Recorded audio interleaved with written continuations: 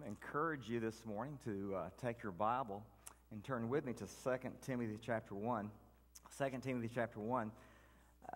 This is a message, you always hope all messages are like this, but this is a message that you would be wise. It would really help you if you took the notes that I'm going to give you. It's easy because on the back of the little handout, there's 6 little blanks. And the reason for that is this, sooner or later, you're going to need what Paul tells a young Timothy in 2 Timothy chapter 1. You're going to need this. And not only are you going to need it, but probably if you listen to people, you'll discover there's other folks who'll need it. When I was a pastor, I had a church member, I had a few that did this, had a church member, in fact, just dawned on me, he was the operator, he was the owner of the Chick-fil-A you work at, Gene Robertson. And about every week or two, he would say, Pastor, I hope you don't mind. I give you credit, but I always take notes every Sunday, and I talk to my leadership team once a week, and I give them the notes. And I'm like, mind? I wish every church member, share it as much. And I said to Gene, I said, you don't even have to give me credit for it. Get the word out. Sooner or later, you're going to need this for yourself. Sooner or later, you're going to come across someone who's going to need this. Paul is mentoring a young Timothy and tells him something very important. 2 Timothy chapter 1, we're going to read the first 7 verses. Paul, an apostle of Christ Jesus, by the will of God, according to the promise of the life that is in Christ Jesus. To Timothy, my beloved son. I'm just going to pause. I'm not preaching on this. If you went back to 1 Timothy, Paul always gives a little greeting. We don't write this way. If you wrote a letter to me, you write, Dear Steve, and I don't see your name till the very end. Is that how you write a letter? They did it differently. But what's interesting is it's a different greeting. In 1 Timothy 1, he talks about, to Timothy, my true child in the faith. But now he talks about my beloved child. You know why?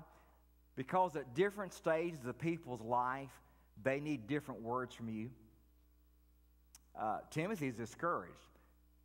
Paul is in prison. It's the second Roman imprisonment. Nero is about to execute him. He's not going to leave that dungeon alive. He's going to exit there and go to heaven. And so Timothy's a little discouraged. So Timothy, my beloved child, grace, mercy, and peace from God, the Father and Christ Jesus our Lord. I thank God whom I serve, as did my ancestors, with a clear conscience, as I remember you constantly in my prayers night and day. As I remember your tears, I long to see you, that I may be filled with joy.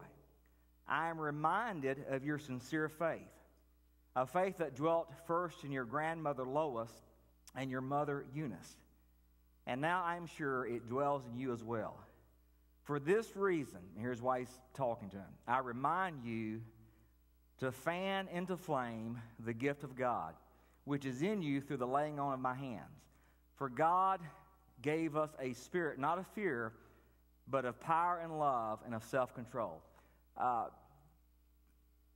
Paul has been mentoring Timothy.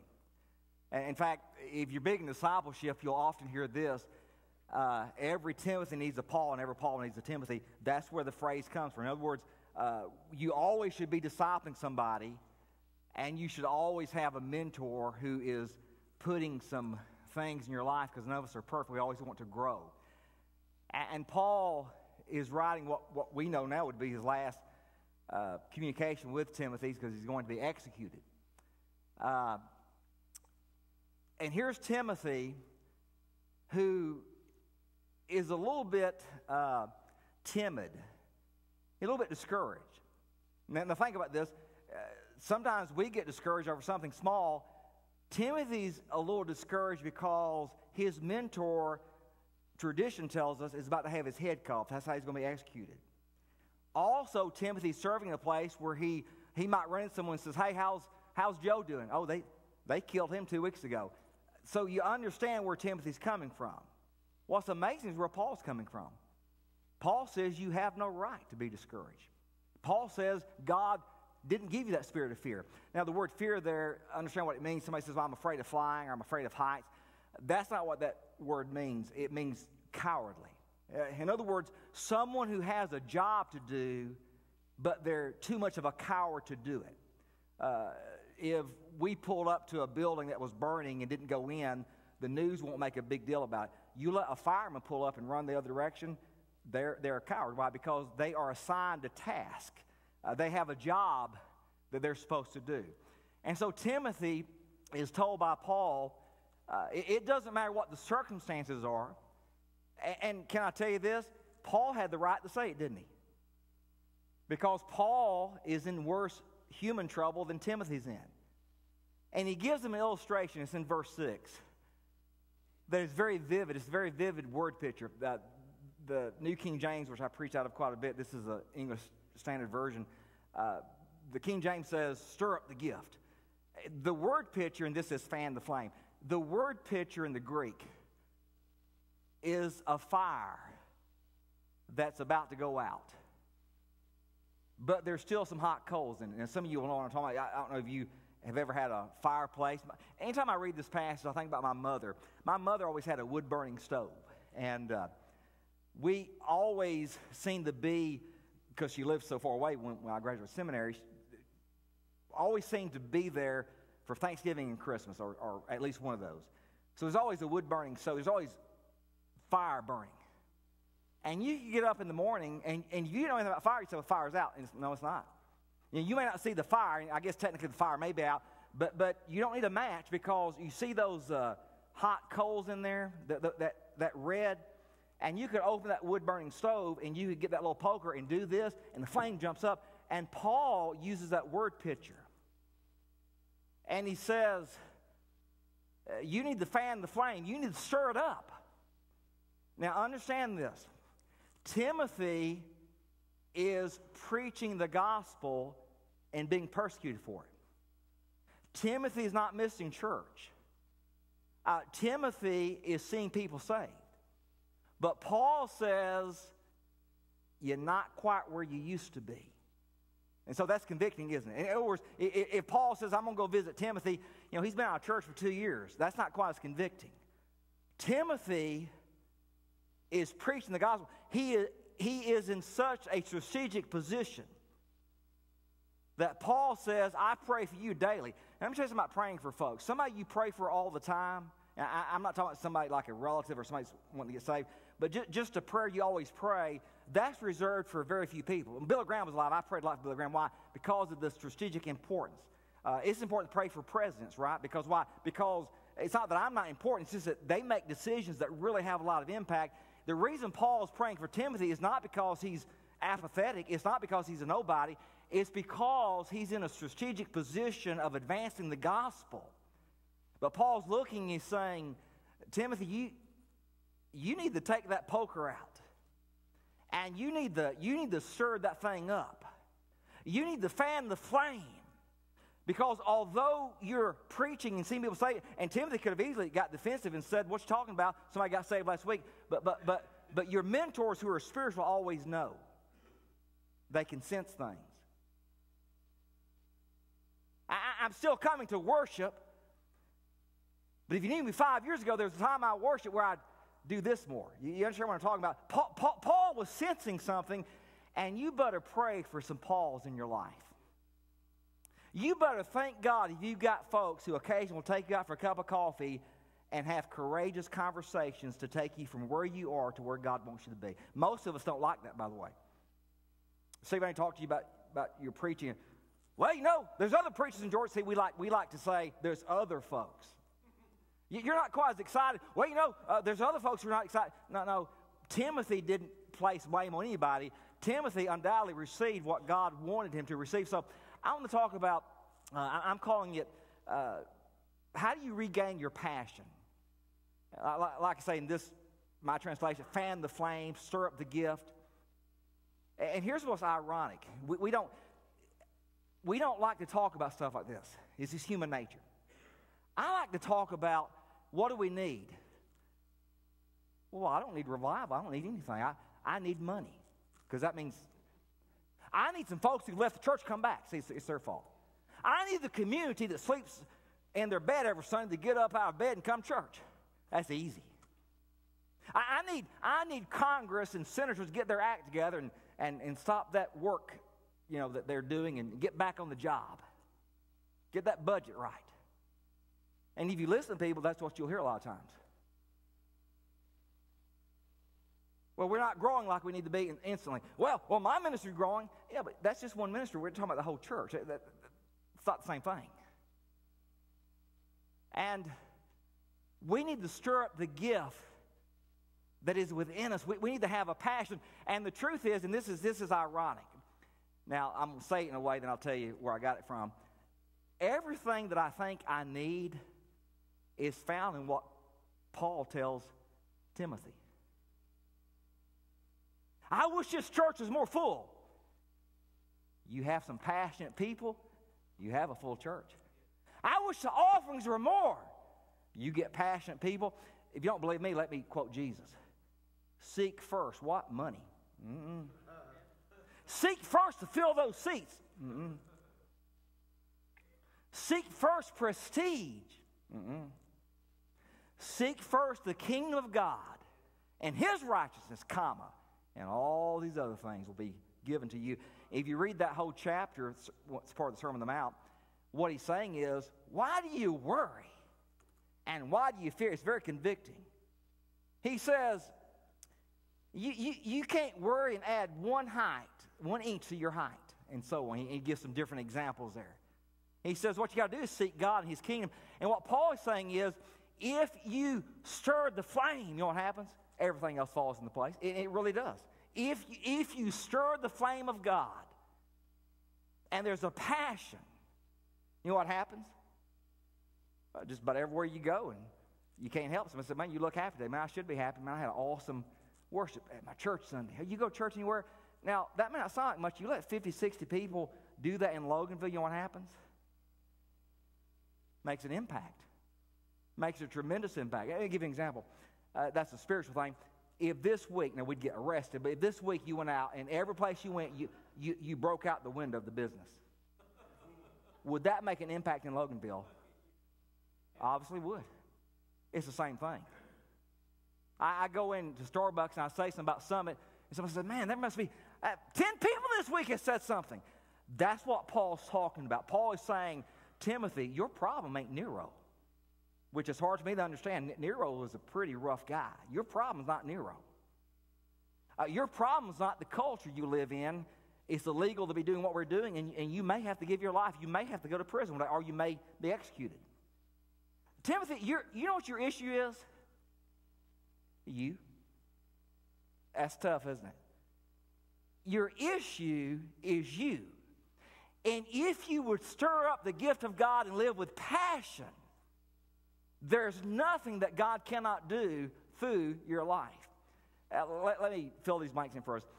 What do you do when you lose your passion? How do you regain your passion? I put this down. A refilling of the Holy Spirit.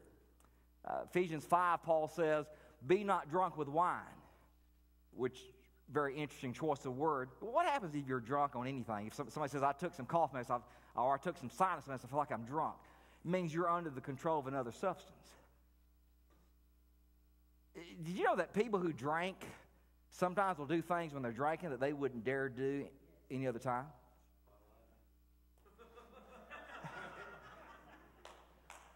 Next week we're preaching on why you should abstain from alcohol, but that's next week. You can take someone who is shy, and they go to parties and drink, and they're the life of the party. Now, that's at least what the deacons tell me that. I'm assuming they're telling the truth.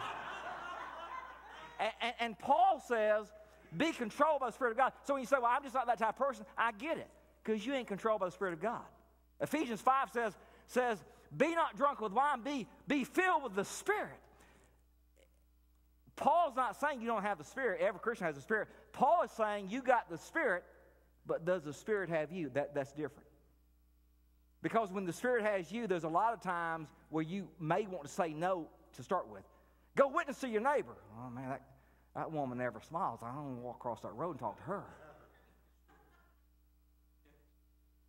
but the Spirit of God prompts you.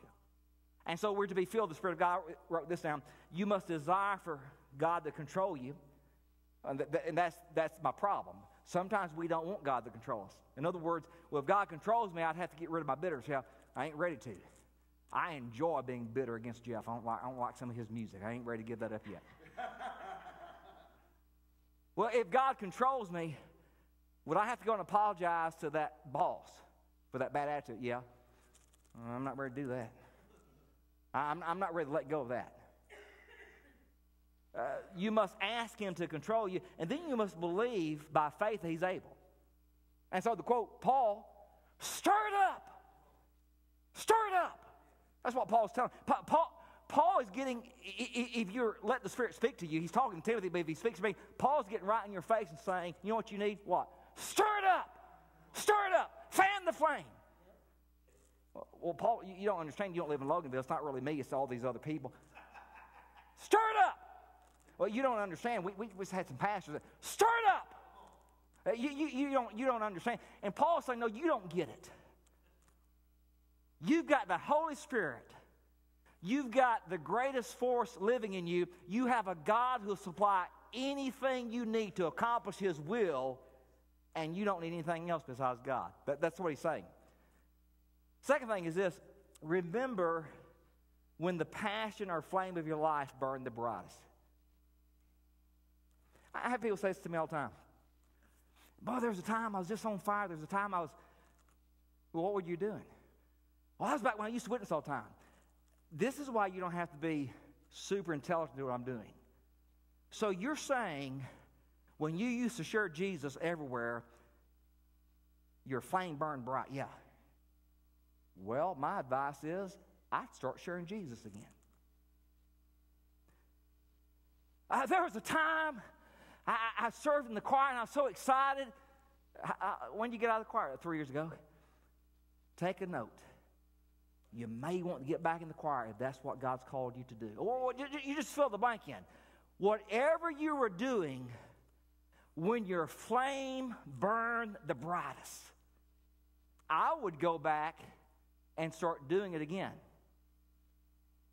Somebody says, oh, I know what you're talking about. Well, there was a time I used to teach men's Bible studies. And there was a time I used to be a Sunday school teacher. Man, there was a time when I served as deacon. This isn't hard. That's why Paul said in Corinthians, to guys like me, look at your calling. There's not many. He didn't say there weren't any, but there's not many noble, not many wise, not many of high birth. What he's saying is, basically, God calls nobodies. Now, Paul was not in that category. Paul was a Renaissance type man. He knew about 8-10 different languages. But most of us, that's not who we are. You know why you don't have to be that way? Because it's not hard. Well, I remember it's fun coming to church. I just shout. Okay, take some notes. Get back to shouting. Because sometimes the joy doesn't come before you obey. Did you know that? Sometimes obedience is what brings the blessings. In fact, normally that's what happens. God, if you'll give me the joy, I'll shout. No, God says, you do some shouting, you'll get the joy. A third thing, refocus your attention on God. If you read the Bible a lot, the Bible, and by the way, some people don't, because sometimes I'll talk about we ought to meditate, and every once in a while somebody come to me, is that some kind of Eastern religion? No. The Bible talks about meditating. So if you read the Bible, you'll see it. For example, Joshua chapter 1, Joshua has a tremendous assignment. That's an understatement. Moses has just died. You're going to be the guy now. Now, I'm going to tell you, I have occasionally been in situations where I felt like way over my head. But when you're the dude who about to replace Moses, I understand why you may have a little bit of timidity about what you're about to do, because he's led so well for so long. And God says, what? That the book of the law shall not depart, but meditate in it day and night. But did you know this? We all meditate. I've been here about 8 months. Some of you meditate good. You know what you meditate on? You meditate on the former pastor and everything you don't like. Every Sunday you leave and say, I counted this many empty seats. You're meditating. The only problem is you're meditating on the wrong thing. And by the way, when you do that, what happens? Do you ever meditate on negative things and feel better? I don't. It's impossible to. Or you can meditate on God. For example, Isaiah 26:3, God says, I'll keep you in perfect peace, folks who set their mind to be steadfast on me. And it's true. There's something about meditating on God. And so we refocus. And that's what Paul's doing to Timothy. Paul's stepping in saying, Timothy, you're doing something wrong here. You're looking at me being in prison. Forget about it. You're looking at hardships. Forget it. There's a job to be done. There's a task to accomplish. And so whenever we begin to lose our passion, refocus on God. Just begin to think about all that God has for us. Now, the initial focusing is not going to be fun. Because it's a whole lot more fun to say, and let me tell you what's wrong with the church. There's 5 things. Of course, none of those things are me. I'm going to tell you whose fault it is. What's hard is when you meditate on God and He takes the sword of the Spirit and He performs surgery on you. In the awesome God series, Isaiah 6 on holy. If you were here for that message, Isaiah was the Billy Graham of his day. Isaiah didn't go to the temple. He didn't say, hey, I'm going to the temple today because I feel like I need a revival. No, he went to pray for the nation's going to hell in a handbasket. But when he saw Jesus high and exalted, all of a sudden he said, woe is me. I'm a man of unclean lips. And I missed that when I was young and in college. Just a casual reading of that, I thought what he meant was he must have been somebody who occasionally gossiped or told some dirty jokes. What he meant was this. Wow. I thought I had been preaching. He'd been preaching all over Israel. He's famous. He said, but in light of seeing Jesus exalted, I've done nothing. And you refocus on what God wants you to focus on, and that's Him. Fourth thing is this. You reject the lies of Satan. So one reason I don't get discouraged so often. There's 2 reasons I don't get discouraged so often. One is I've learned when discouragement comes, and my mind works different than probably yours does, I can tell. I used to not be able to do this. When I was 20, 21, I'd get discouraged for a while. I can tell when discouragement's coming my way. Can you do that? I can. In other words, it's almost like, and this is how my mind works, it's almost like discouragement has jumped on my britches leg. I can sense it. Sometimes somebody will say something, and it's almost like God whispers, be careful, because they just spoke a word that's not of faith. And in fact, this is probably embarrassing, some of you probably say the same thing. If you paid me today, I could not tell you. I have no idea how many Bibles I have in my office at home. I've got them everywhere. So I just take Bibles, and I'll take a word. And if discouragement comes, especially my office by myself, I'll say, no, not on me. And I'll begin to quote a verse. I'll begin to pray through a verse. I'll begin to lift up a verse. And so what you're doing is you're rejecting the lies of the devil. Oh, devil will come up and say, Summit won't ever grow again. Now, did God tell you? I've heard some of you say that. Did God tell you that? Or is that of your own making? Well, I'm not sure God told me.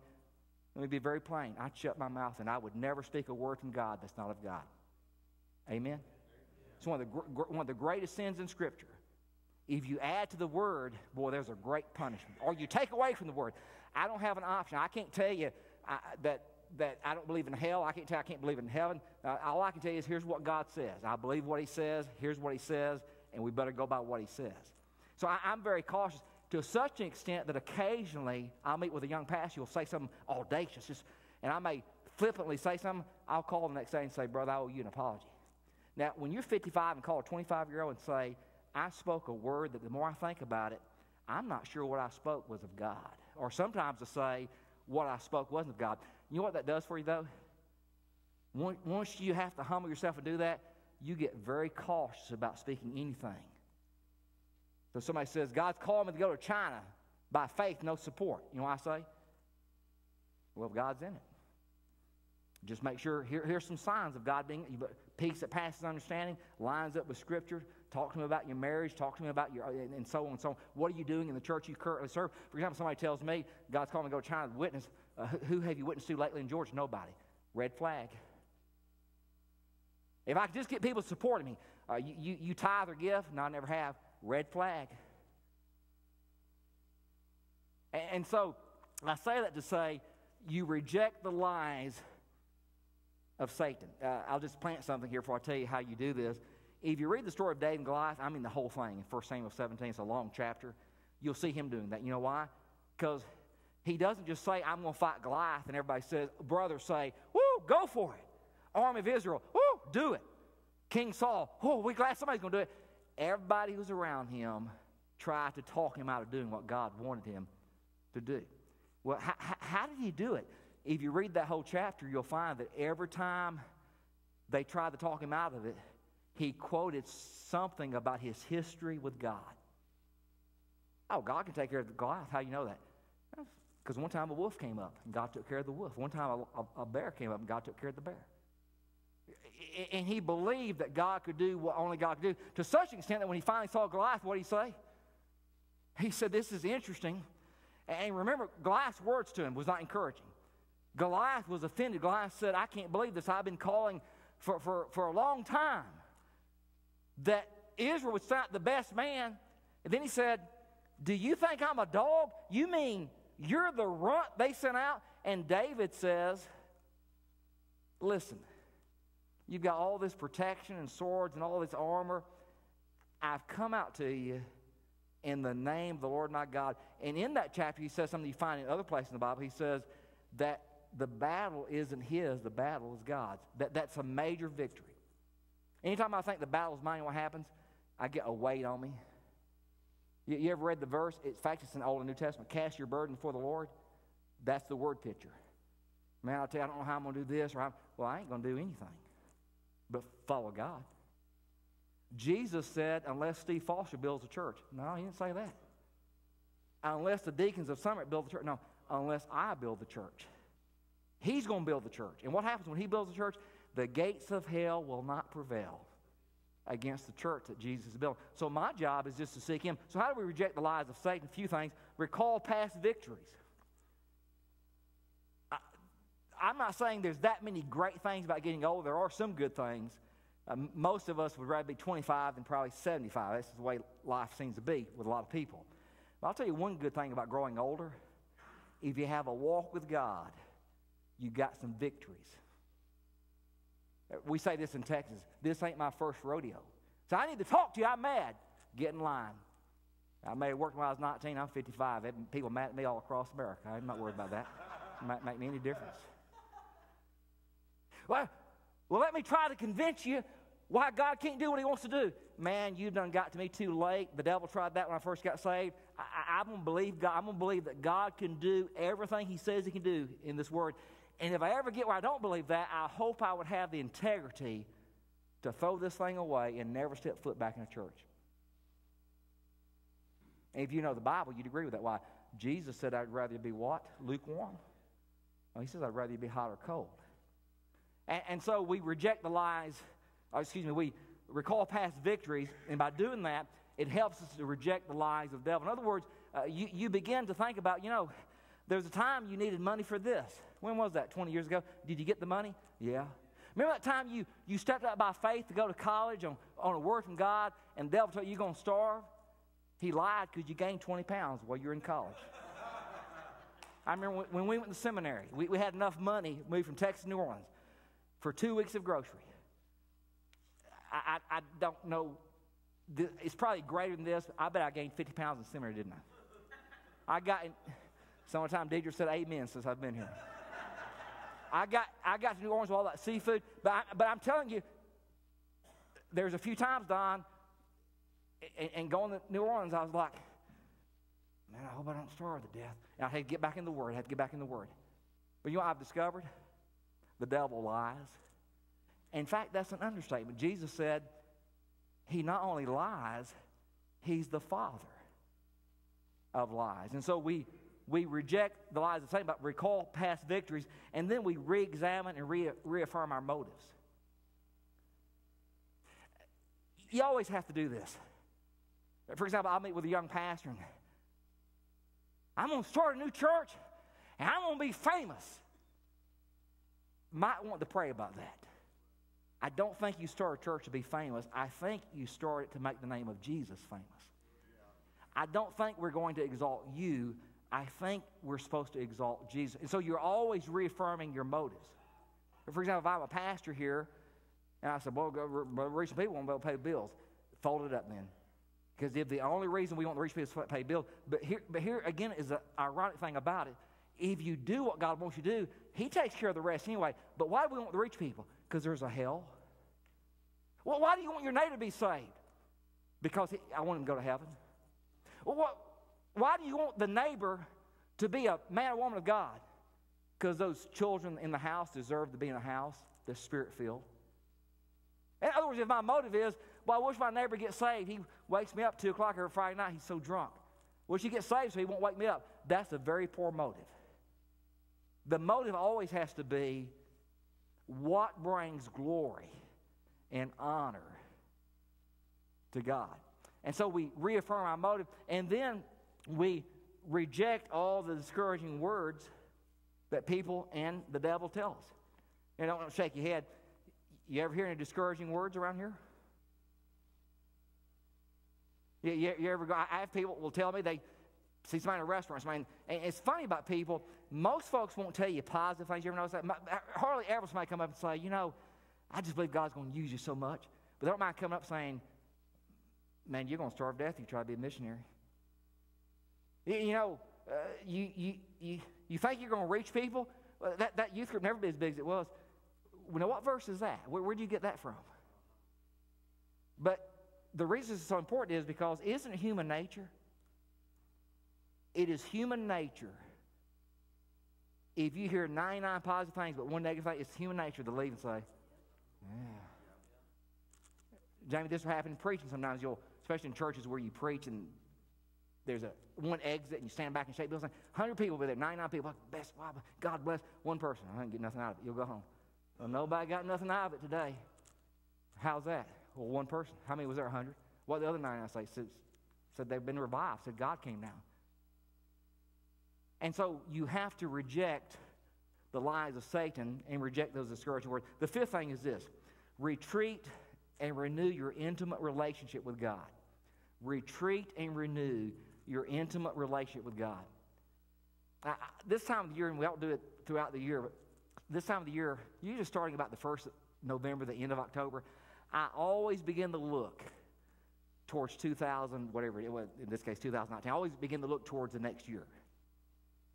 Done it so often, there's 4 or 5 things. I look at my spiritual life, I look at my financial life, I look at my vocational life, I look at my physical life, I look at my home life. I look at those things, and I begin to set some goals. And quite frankly, I don't always reach every goal. What I've discovered is if I have some goals, I normally accomplish more than if I didn't have any kind of goals. And so I'm always looking, what is it God wants me to do? What is it spiritual? I need to read through the Bible. Is there some verse I need to memorize? Is there something I was weak on that I not witnessed very much? I'm always looking, and I take a pause. And I let God set the direction for my life. And what I find is the more I read and the more I know about the nature of God, I'm not shocked when negative words come. I'm not shocked when opposition arises. In fact, it's kind of hard to be shocked when Paul makes this statement. Yeah, and all those who live godly shall suffer persecution. Well, you know, if that is a true statement, it is, then obviously I won't be the exception. If people did not like the ministry of Jesus, everybody's not going to like the ministry of Summit. If people did not like the ministry of Jesus, everybody's not going to like your ministry as a deacon or pastor or Sunday school teacher, a church member, a husband, a wife, and so on. You have to do what God wants you to do. But retreat and renew your intimate relationship with God. And here's what you want to hear. I love being around people like this. You get to listen to them, and they'll make statements like this: Pastor, let me tell you what God's been sharing with me in my devotion time. Oh, man, I love that. What I really love is when this person over here is saying something, and they don't even really know this person over here very well. They say something on Sunday, and on Tuesday, someone over here says about the same thing, and I'm like, and y'all don't know it. God told me the same thing a week ago, and all of a sudden there's some confirmations about what God's doing. But if you don't have the intimate walk with God, you know what you do? Your whole life. James says we're blown about by every wind of doctrine. If I don't have that kind of a walk with God, what happens is I say, I don't think this is going to work. I don't think we'll ever do it. I don't think we'll ever baptize people. I don't think we'll ever do this. But the person who has an intimate walk with God, before it even happens, they will tell you, God has been leading me in this direction. God has been showing me some things. God has been prompting my heart to prepare for this because He's got something He's wanting me to do, and you begin to obey God. So retreat and renew your intimate relationship with God. I put this down. A desire to know His presence. If you read the Bible tomorrow, why do you read it? If someone says honest, well, because 20 years ago somebody decided to read the Bible every day. Well, what did you read this morning? I already forgot about it. Yeah. You have to have desire to know the presence of Jesus. And you have to be honest enough to say, Lord, show me. Even things I don't see, even the ugliness on the inside, show me that I might be a better instrument, that I might be more like Jesus, that I might impact more people. Whatever you need to do to make me more useful to your kingdom, then, Lord, you do that. And by the way, those are dangerous prayers, aren't they? Because the problem is He answers prayers. Because you pray those prayers sometimes and all of a sudden you lose your job. And God says, congratulations, that's it. This is your opportunity for faith. Oh, well, that's really what I had in mind. Lord, whatever you need to do, do it, that I might look more like Jesus. By the way, if you have 1 ounce of spirituality in you, the people who live those kind of lives, when you go through trouble, those are folks you're trying to meet with. Hey, can I meet with you? Why? Because you understand they've got some scars. Paul says, I bear in my body the marks of the Lord Jesus. Those were physical marks from persecution. But you see some spiritual scars. Man, I need to meet with that man. Why? He's walked this way a long time. He knows every pothole. He knows every little dangerous curve. He knows what lies beyond that dark tunnel I'm about to walk through. I must believe that you can experience this presence. You need to spend time with God, and you must not ever allow unconfessed sin to live in your life. Just whatever God points out to you, keep short accounts. Just, hey, I'm wrong. Hey, I was wrong at this. I said this. I did this. And I'm moving on, and I'm going to be all God wants me to be. Last thing is this. Return to your work, fully committed, and determined to live for Jesus. Let me say something if you took notes. I've said this about a couple messages. It's rare, but it's true of this message. If you take notes, we have to talk this way because it's how we talk, 1, 2, 3. That's not necessarily how God works. This is not really a 1, 2, 3 like it's on your paper. That's how we had to do it. It's more like this, 1, 2, 3, 4. Sometimes when I stir it up, sometimes I don't go to number 1. Sometimes I need to retreat with God. Sometimes when I need to stir up the flame, fan the flame, sometimes I need to reject discouraging words because there's different times I'm at different places in my walk with God. But I will tell you this, I believe the person like Timothy who makes a difference in the kingdom, they're always somewhere on this cycle. They're always doing something.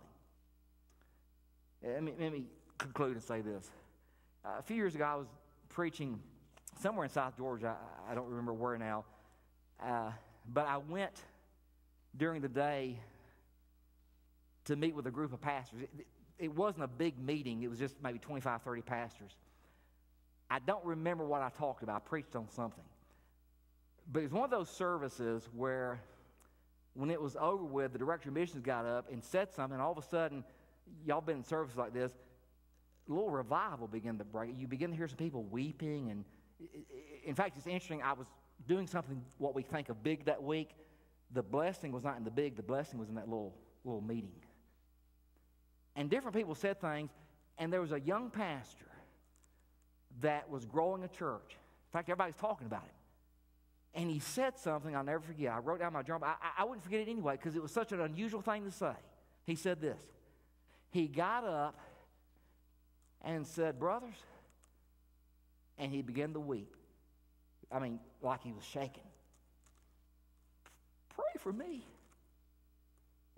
Ironically, one of the largest churches, he was growing a church. God was using that young man. He said, pray for me. I'm hot for Jesus. And I'm going to quote him, bad grammar. Here's what he said. I'm hot for Jesus, but I ain't on fire. And all of a sudden, men began to weep. I know what he meant. He meant what Paul was telling Timothy. He's growing a church. He's not saying, I'm a liberal, I don't preach. Oh, he was preaching the word. He was witnessing. What he meant was, there's a lot of good things I'm doing. And I feel the heat of serving. I feel the heat of Jesus. But there was a time when I was on fire. There was a time where it wasn't just hot coals. There was a time when I was ablaze for God. I want it. And he ended up, just took 30 seconds, he ended up again by saying, pray. Pray for me. And I thought this all week. If we ever reach a stage at Summit where we look back to where we used to be, I'm not talking about building, I'm talking about here.